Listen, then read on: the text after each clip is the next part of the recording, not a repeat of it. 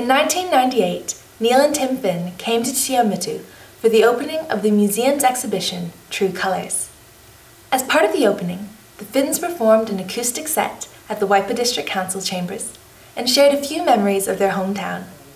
We've just seen the exhibition, and it's really a great exhibition. It's very concise, comprehensive, and has the style and the flair that, you know, we feel comfortable with. So, really pleased about that. It's a great paint job.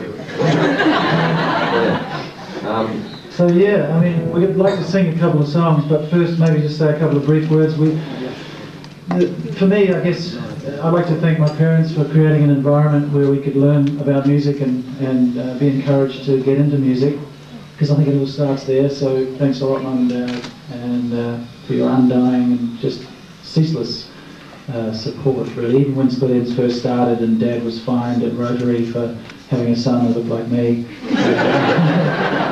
he never said, when are you going to get a real job? So it's pretty cool. Most of his friends did, though. And also I'd like to thank the teachers that I had in Te Awamutu that particularly inspired me. Sister Raymond, who was a pretty groovy nun, and she let me learn a bit of kind of loose improvisation, all sort of music, and really kick-started it. And then there was Chuck Fowler, who Dad put me onto. He taught me back chords and improvising. And Sister Catherine and Sister Sebastian, a couple of really good teachers as well. So they really got it. A good teacher is everything really for a kid. I think they can really inspire you.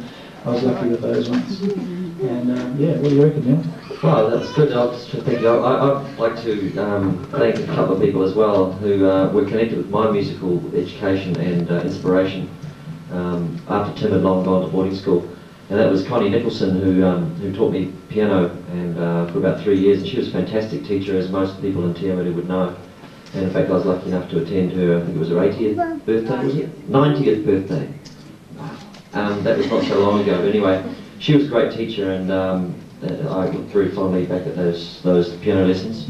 And also, I'd like to thank Felicity Saxby, who was kind of running what was called the All and Some Folk Club in those days. And I got to know her and her family, and they were always very warm and very kind to me, and we had many very long and enjoyable hours playing songs out at her place and at folk festivals all around New Zealand. So, and that was the Te Awamutu connection. Dean and Robin Taylor too, who've taken part in the exhibition, have always kept me in touch with what's going on in Te Awamutu. Although I don't get back that much, I still feel quite connected to the place. So thanks for all coming down. Thanks. Also thank Mum and Dad and the family. And Te Awamutu was a very cool place to grow up.